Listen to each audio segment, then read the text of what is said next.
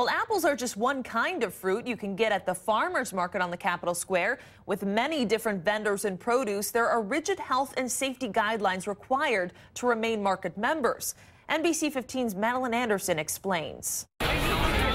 From reds, oranges, and yellows, greens, blues, and purples. There aren't any grocery stores in town that allow you to buy this selection of local and organic vegetables and eggs and cheese. The Dane County Farmers Market draws thousands of people every weekend, some taking advantage of the free samples, others shopping for their weekly produce. We're selling food in a retail setting to the public, so everything has to be safe. A lot goes on behind the scenes to make sure what looks good also tastes good. Market manager Larry Johnson requires all vendors to have permits before they can sell on the square. Wisconsin has a pickle bill, which allows people with sales less than $5,000 to not have a license. We override that and actually require that all processed foods have a licensed facility. There are approximately 115 vendors here at the farmers market on any given Saturday. Some of them are licensed through the Department of Agriculture, others are licensed through the county.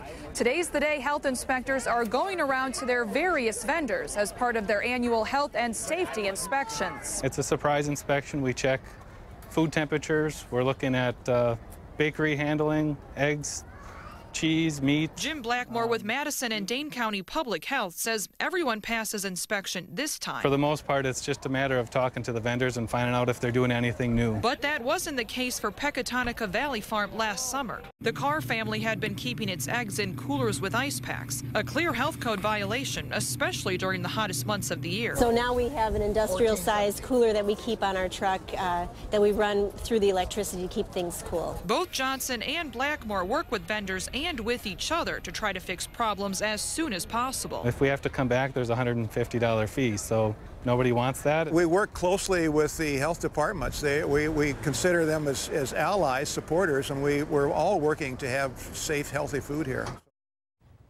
The farmers market moves to the Monona Terrace in mid-November. Then after Christmas, they head to the Madison Senior Center.